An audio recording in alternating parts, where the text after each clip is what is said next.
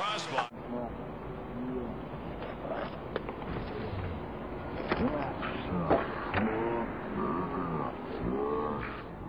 What is up, fellas? Kyle here. I just wanted to give you my quick thoughts on what happened here. As you can see, the puck just freezes in midair.